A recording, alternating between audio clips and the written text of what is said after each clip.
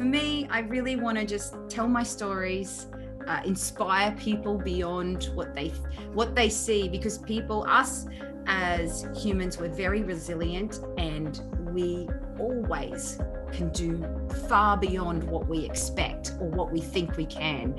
And when challenged and encouraged, we will surprise ourselves.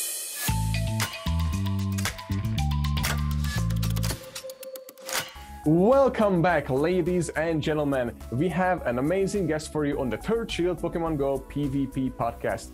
We have the one, the only Kriket, all the way from Australia, here with us on that podcast. Kriket, welcome to the podcast. Hello, good morning, podcast friends. I'm so excited to have you because I wanted to introduce your energy to this community. If they for some reason haven't seen you, they have to actually hear and see you. So thank you for coming. Oh, thank you so much for having me. I am super excited. And yes, I am very high energy, big smiles. Maybe adjust your volume just a little bit, turn it down because I get loud. And guys, I really wanted to have Kriket on the podcast for a few reasons. One, it's a really nice break, I think, every once in a while to have somebody whose main focus is not PvP and yet still PvPs, but on the other hand, she has lots of other things that she's doing for Pokemon Go, and most of the time she actually features all of the new things coming out. For example, every single event that coming can be found on her YouTube channel, which is obviously linked in, guys.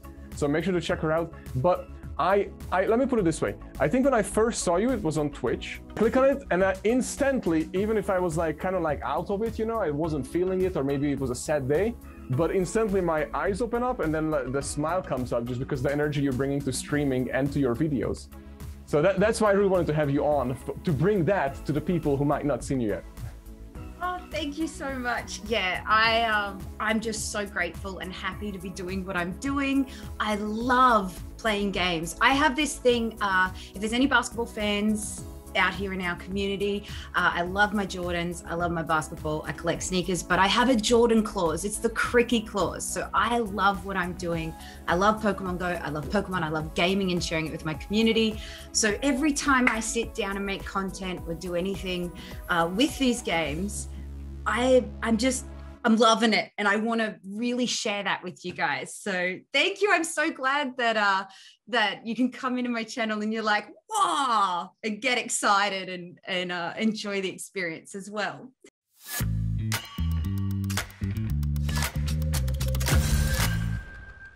I just want to know how you actually got into video games and streaming and Pokemon of all things. Yeah, absolutely. So fun fact, I'm a geologist. I did geology and geophysics at university. I've also got a master's in OHS. So I did that. I was a mining and exploration geologist for a while.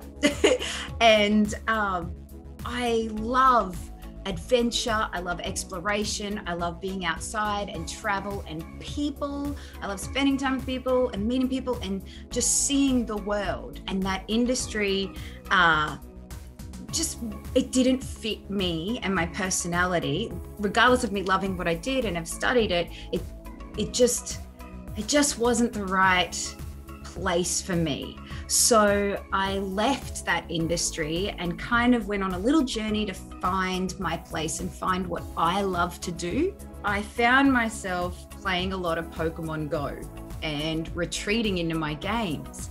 And so me being the storyteller that I am, I've learned over time that I'm a storyteller. I get super excited about a new flavor of ice cream, and then I want to tell everyone about this flavor and really descriptive and be like, oh, you got to try it. And then I'm like, come to the ice cream shop. I'll drive, I'll pick you up. So I realized I'm a storyteller. I have a lot of positive energy to share. And through what I've learned in life and a few really big serious events, I was like, you know what? I could really help people, and I could really help change the perspective on some things and share some joy through something easy like my Pokemon Go game. So my auntie, who has very severe epilepsy, I got her into Pokemon Go before I moved, and it was a quality of life thing for her with her epilepsy when she was out in public. To people that aren't aware of epilepsy and how that affects people, it's quite it's a bit of a shock. it's a lot. You're like, oh my God, what's going on over there? So I introduced my auntie to Pokemon Go. And I was like, hey, let's play this game as a bit of a distraction. I was also using the game to like, oh, well, you know, whatever's happening in the world, I can retreat into it and I can play it and it's fun and exciting. So when I moved, my auntie didn't have me to play with anymore. And, you know, that combined with all my life experiences and my desire to connect with people and find my people and tell my stories and share positive energy with the world, I bought myself a little camera. I bought a Canon M50 to get me started with vlogging. I turned it around on myself and I just started talking to it. I started talking to it like I was talking to my auntie and imagining seeing her through the other end, and I was explaining how to play the game. I always tell people that come and ask me and play with me in person or ask me questions, your camera is not a camera. Think of who you're actually talking to and who you want to connect with. So for me, my auntie with her epilepsy, I have quite a few people with autism as well that come to my channel and connected with me very early on, and they said that, you know, you just, the way you play and the way I feel like you're talking to me.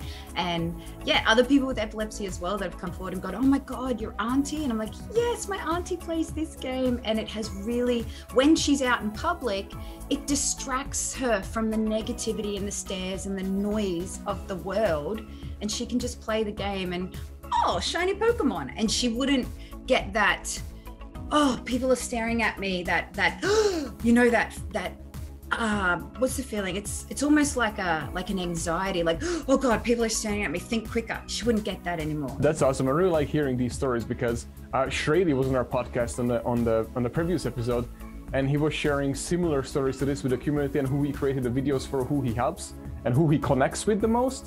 So that was just really cool to see that how we can actually help people just by being us on camera, front of the camera.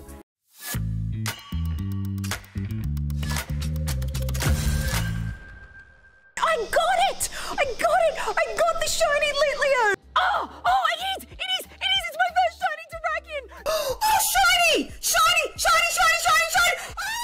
Pikachu! I am a crazy screamer at, like, no microphone is safe, headphones are not safe. I get very loud.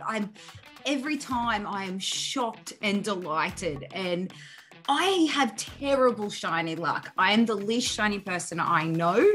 And so every time I get one, even if I've already got it before, I'm like, boom, there it is. You. What would be like your favorite shiny if you have to pick? And two questions. Do you have that shiny that's your favorite, or are you still hunting for that shiny that is your favorite? Okay. I like all shinies, so I find this question really, really difficult to answer because I love all Pokemon, and if it's sparkly, I am literally the biggest, brightest bowerbird you're ever going to see. If it glitters, I need it, I want it, get it more on me. Can I please, like, just glitter me? So favorite shiny, Bulbasaur is my babe. I love Bulbasaur. I've always loved Bulbasaur from the very first anime, and I'd never gotten one, ever. And it was ridiculous. And my very first shiny Bulbasaur was a week before Bulbasaur Community Day.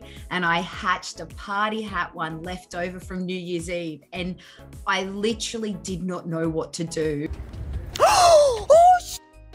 It's a shiny Bulbasaur. Holy, with a, what the far out? Oh my God. Oh my God, you guys called it. I'm getting my day. I'm getting my day for my baby Bulba, and look, I hatched one. I hatched my first ever shiny Bulbasaur. Holy frick, he's got a hat on, and look his butt. Oh my. It took me so long to like collect myself, and I was like, oh my God, because I wasn't expecting it, and it had a party hat. And I personally, I love costume Pokemon. I think they're amazing and cute, and just, it's okay if you guys out there, if the battlers don't want them, I will take them. I will take them off your hands, give them to me.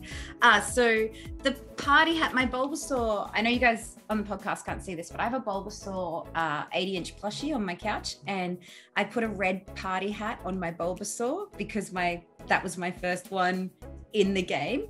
So that would definitely be up there in the top tier favorite shinies, but it's missing the sparkles.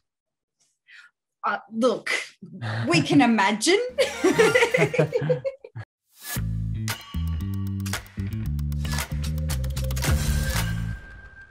Do you have any other favorites that are coming into the game in Pokemon Go that you're looking out for?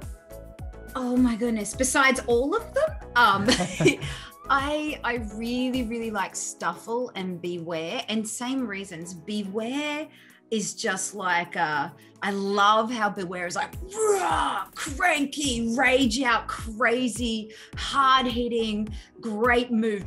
Bear, but it looks so cute and pink and fluffy, and I love how in the anime it just like powers in and get away and smashes everyone down and then grabs Jesse and James and then jumps off and basically saves them, but then it's like, oh no, I saved you, now you will hug me while I sleep. And like I love Beware, and Stuffle is just so cute because it's like a little toy, and it's like a squeaky little dog toy, and it's just like it's I know exactly what you're talking about. Yeah, so I'm really looking forward to that. Kamala is another favorite. I have a koala. I have a koala behind me. I see. Yeah. Koalas are kind of really, really important to all Australians. They're endangered.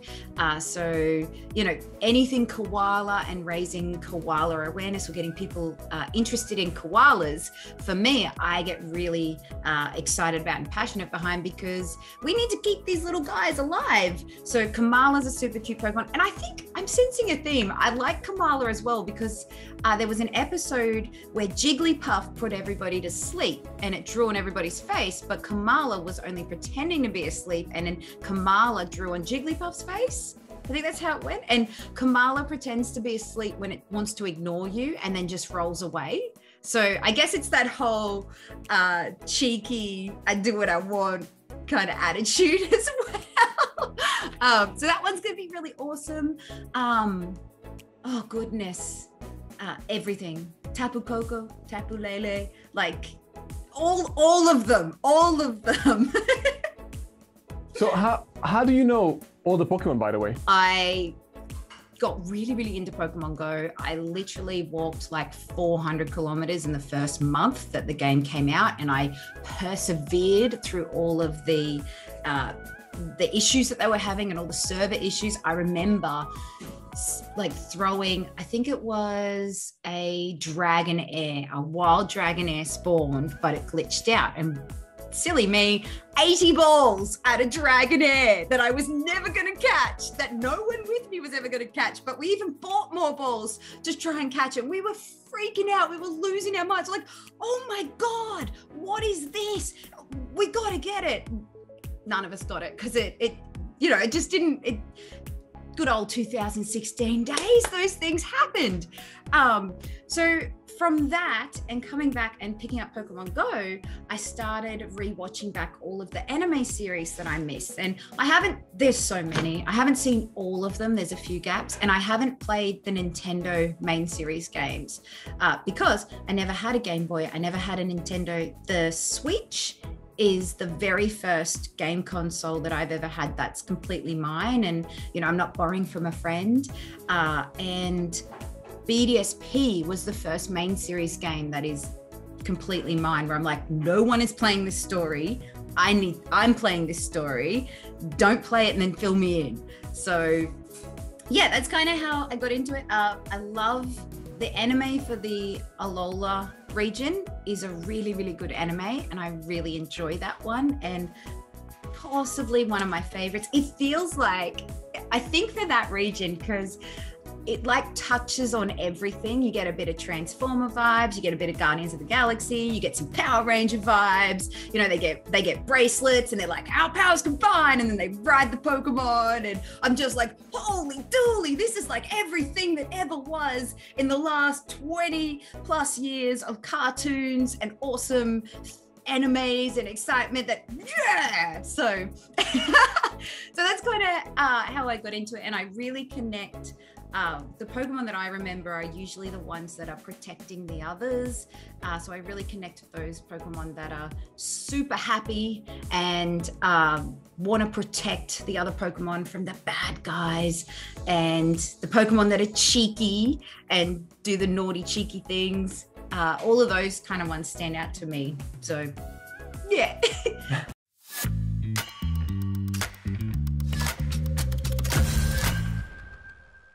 But a question that I have again for you is, with the words coming in, with the new events back again, how do you feel about the future for this game and your involvement in it? Ooh, big. Sorry, it's a long question. Big questions. It is a big question. Okay, so the future of the game. For me, and where you see yourself in that future. Sorry, I didn't mean to interrupt you. Oh, that's okay. I really hope, like, COVID was a really big thing. It's basically like, so started 2020, because I had a whole year of travel booked for 2020. I'd saved up and I was like, I'm coming, I'm gonna travel, see things and share it with the world, especially my auntie, who very rarely leaves her house. She needs a full-time carer. So I'm like, hey, I'll just go and explore places and share it with you. She's not going to be able to fly to Japan or to New Zealand or things like that. That's unfortunately not an option for her. But that doesn't mean she doesn't enjoy watching her niece go and experience it and share and show her things. So that 2020 was going to be a massive travel year for me. So many people that I wanted to meet and spend time with, and then it didn't happen. Now we're in 2022. We're currently in February.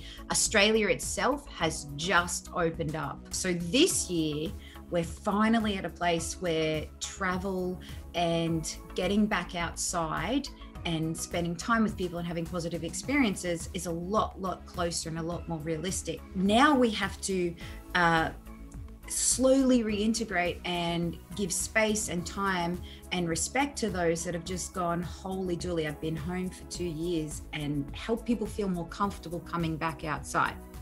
So with that, in the future of Pokemon Go, Pokemon Go has really ramped up. Get outside. Get outside, it's time. Come on, off your butts, get outside. Bring back walking distance for PvP.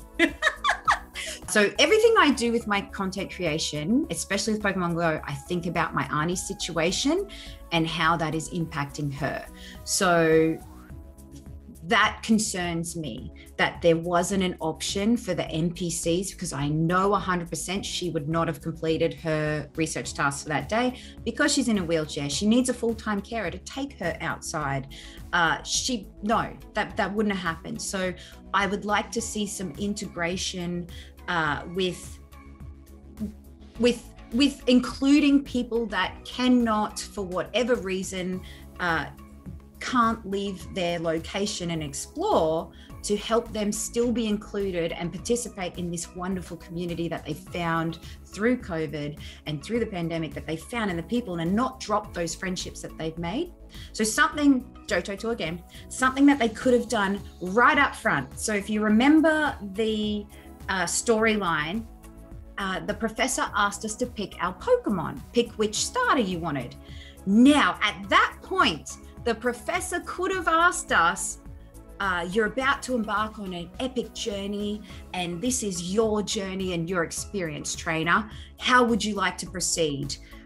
Would you like to be battle focused and explore the Johto tour through battling, or would you like to proceed catching focused? So we had that option, several quests down. Move that right up front, make that the first choice, and then design the experiences of the game around the people that can play outside. And they're like, if I like being outside, I'm like, I'm outside, I love to catch, I'm a shiny hunter, but yeah, let's check out this battle option because I'm outside. So if I have to go to stops and I have to hunt down battle tasks or things like that, I am able to do that. Whereas people that are like, I've got my kids here, or, little Timmy is sick, I need to look after my kids, my aunt, whatever it is, or I have to work, I have to stay in one location, I can't be out driving, exploring, whatever the situation is, I want to design my experience around catching focus and play on incense, and then progress through the, okay, cool, have another. Instead of doing all the NPC battles, we could have had catch 25 Pokemon, now catch 50, now catch and evolve whatever number. And I feel like that would be a more community-wide, inclusive experience. So future of the game and my place in it. I really would like, I personally want to travel, and I have the ability, and that is a desire and pretty much like a life goal for me. I really want to go to TwitchCon in Amsterdam. I really want to go to San Diego TwitchCon. I want to check out where else the Safari Zones and the Go Fests are, because I want to be there in person. And for me, the ticket and the Pokemon Go is secondary to the experience and the positive connections and memories that I can make with the people in person. If I don't get a shiny Pokemon, whatever, I don't get it. Fun fact, Cricket never gets the shiny Pokemon. Boo, like, you know, as is tradition. But the experiences that I make with the people in person and sharing, like my Johto tour, Tim, he got a shiny Entei that he couldn't catch. And it, like, he and I, we were like, oh no, can you get it? Oh, it jumped out again. Like that 2 minutes was the craziest highlight of the day. Tim and I were like, nah. He was like, okay, I'll try and do it. And he was nervous. And I was like, come on, man, you can do it. It's going to stay. Catch. Other friends that were with us were like, nah, you've lost it. Nah, it's going to jump out. Oh, that's gone. And just that whole experience of, I'm like, yes. And we go, oh, no, go again. It hasn't run. Oh, it didn't run. It didn't run. Go again. Oh my God. This is crazy. A shiny on incense. Come on. You can do it. Stay. Oh, terrible throw. It doesn't matter. As long as it gets in the ball. Shaky. Shaky.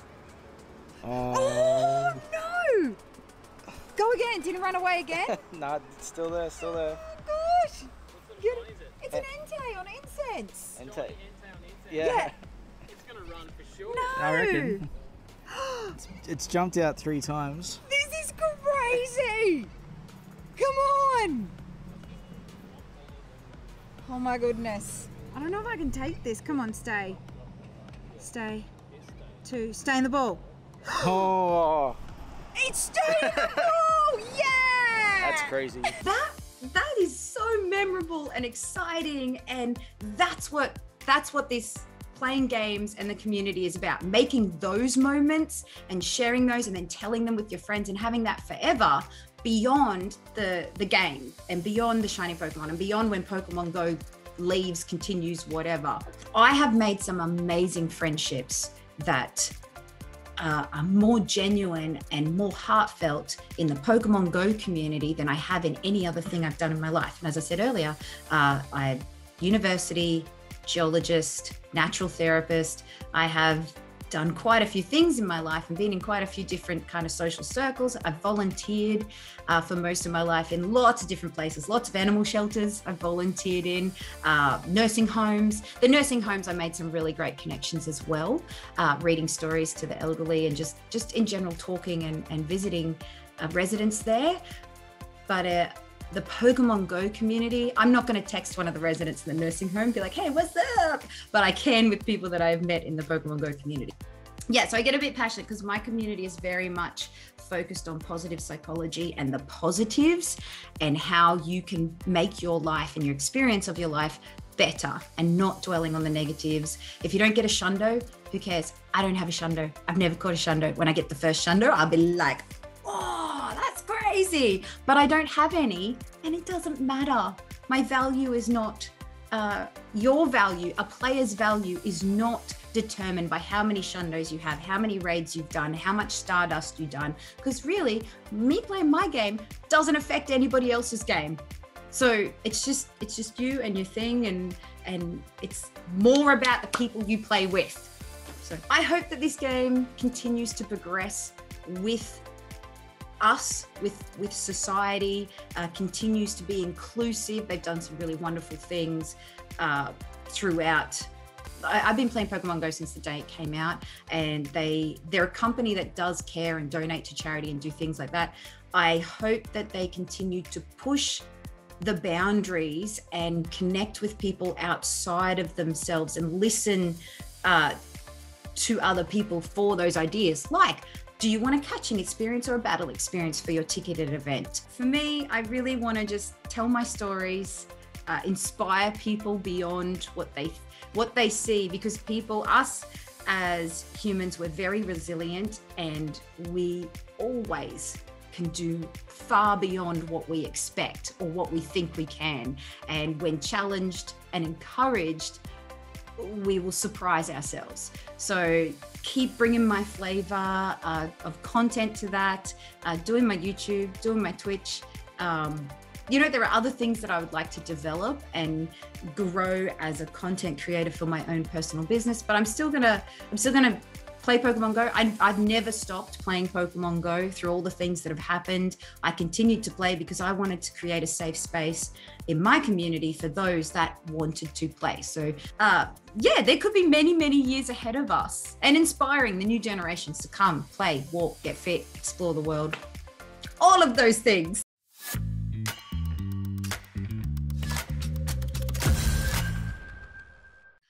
Oh, it's something that I was like, it came across, I think I saw it on Twitter and I was like, oh, esports. And then I was like, oh, I hope they fix this because my first thought was, oh, people are going to start betting on Pokemon PvP. And I was like, oh, that's a dangerous concept and a slippery slope, because it's not like, I know before it, look, let's just let's say the world is perfect. It's not like footy where one team wins, or basketball, you know, a sport where you have a clear winner. I know players sometimes throw games and stuff, but with the PvP, there's a lot of extra external factors, and the game itself still needs some development and improvements before it goes to a point where people are going to start betting on it, which as soon as it's an esport, you can. I mean, only if Kayla Peng would play, or King IV or stuff like that, I would be like, I'm there, here's my money, take it please. That would be me but it's I understand exactly how bad it could be and will be and all that. So, and there will be addicts, including probably myself for a little bit, that would be just like playing Go Battle League. You could go down the rabbit hole of losing constantly, and you just want to do it more because you think you're gonna win the next one, and you just won't because you're in a bad place. Exactly. So I really hope that there are people in positions of decision-making power that are considering all of this and considering, you know, everyone that may possibly do that. Because if you're going to develop a product or you're going to open something up, you're also opening yourself up to other issues, and we don't need any more issues in our community. As far as esports goes, look, I am not a serious battler. I know lots of really amazing, wonderful coaches and serious battlers, and I would love to get better. I have quite a wide selection of Pokemon for PvP should I choose to do more of it. And I'm not bad at PvP. I'm a tap chatter, but not what you think. I actually play, I don't run a charm team. Charm teams are amazing. I love my fairies, but I tap and I chat while I'm doing it, as in I'm an interactive battler. I cannot battle without the sound effects, okay? 100%. Shout out to all my battle friends that are like, pew, pew, pew, pew, whoosh, whoosh, whoosh, Hadouken, because that's my flavor and I'm right there with you. Hadouken them every time with those charge moves.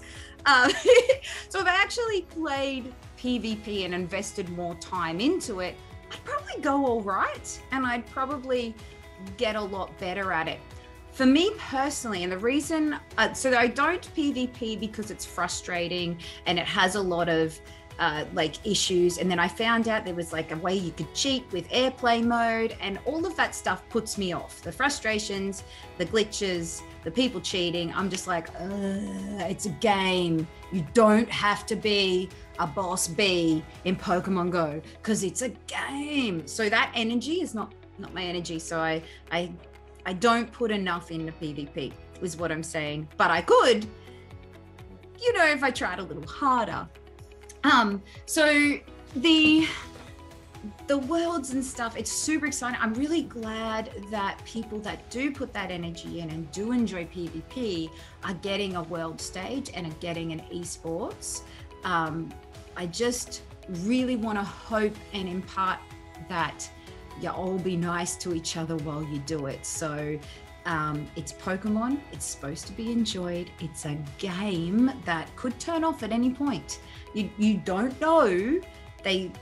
Things happen. They turned off Harry Potter, so could have, unlikely, but don't. Your value and your worth is so much more than your battle rank or your PvP. So don't let that overtake you. Just enjoy the journey and get involved. I'd be keen. I think now with the esports coming out as well, I'd be keen to do a bit more and battle a bit more and probably try a little harder. And I think my silliness might be a good distraction weapon against any opponents, because, you know, they say have a poker face. Well, I have the cricket effect. So try battling against that and see how you go. I can totally see that, especially on a live stage. It would have been pretty amazing.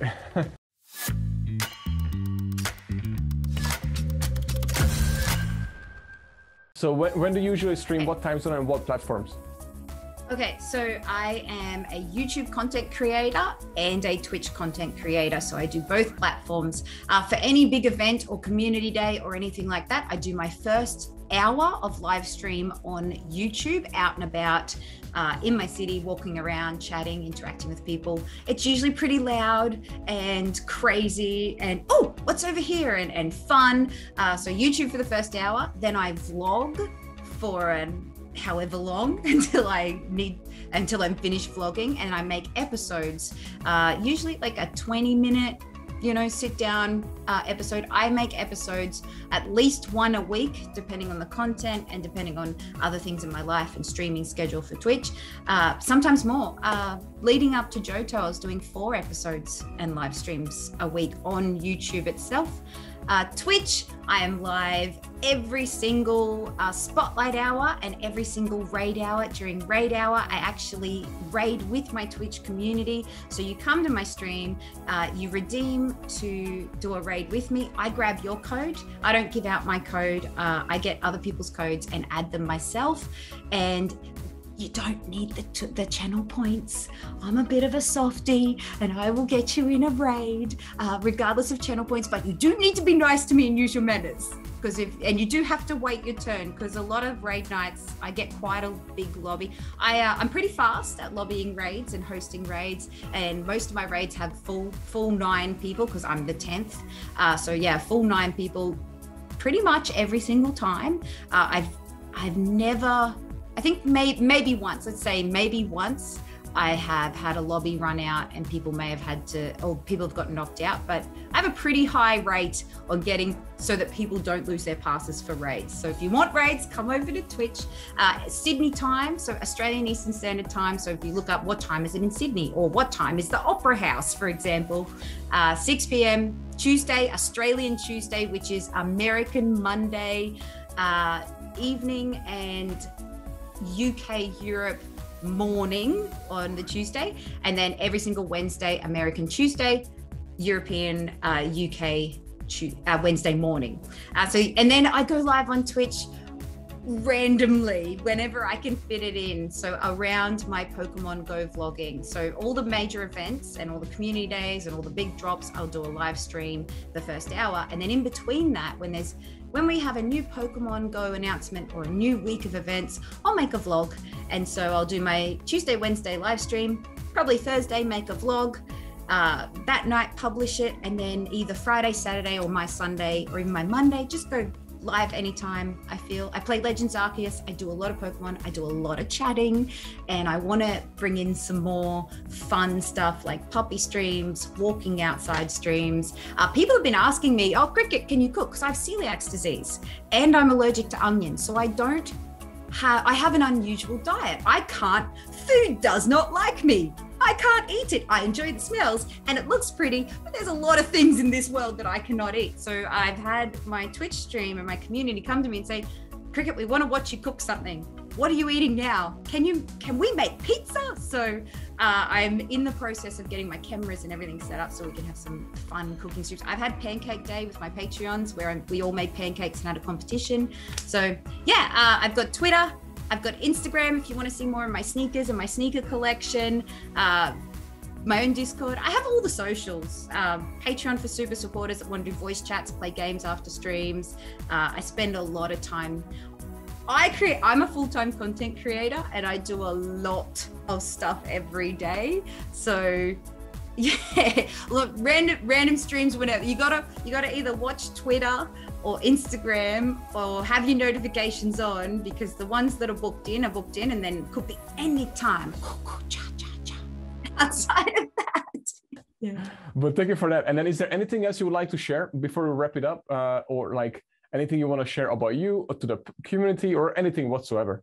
Pokemon Go is really at the heart of what we do. So the biggest thing to remember and the biggest thing to do is to just play the game, play it the best you can with who you have with you in the time that you have got, and enjoy that. Enjoy the experience in the moment. Don't let yourself get caught up with shinies or shundos or hundos or get jealous about what somebody else has. You can't control any of that, but you can control how you react to whatever is happening around you. And if you choose to take it in a more positive, more grateful approach, you'll have a much more improved and meaningful experience, not just in your gameplay, but in your life overall. So with Pokemon Go, with all of your games specifically, play the game the best you can with who you have with you, enjoying it with them in the time that you have got. And she be golden, baby. She be golden. And of course, come spend some time with me and Daniel. Come and hang out with us. We'll remind you. Thank you so much for that. And guys, make sure you take action. Well, I feel like everything that you shared and the way you actually present yourself and your streams and your videos, anybody who feels a little bit down or against the game or molding or whatever it is, if they just go stumble up on your channel, then all of a sudden they're gonna leave with a smile on their face. So I'm very happy that we were able to connect you with the community who might not have actually seen you just yet, but now they definitely have to and will see you. Thank you so much. Thank you. I really appreciate it. I love what you do and I love the way you make content. I'm super excited to get you more of my community day around the world videos. Like I love it. I love everything you do. So yes, please come through. Make sure that you guys are following Daniel and checking out his streams. They are awesome. He's lots of fun and high energy as well. So Thank you so much. You already know that if you're listening to this podcast. Well, they might not. They might come from somewhere else. You never know. But but thank you so much. And guys, don't forget, all the links for Kriket are down below. So make sure to click on her, give her a follow or like. Depends where you are. Or sub on YouTube or Twitch. It's up to you. It will be awesome. And guys, thank you so much for listening and watching.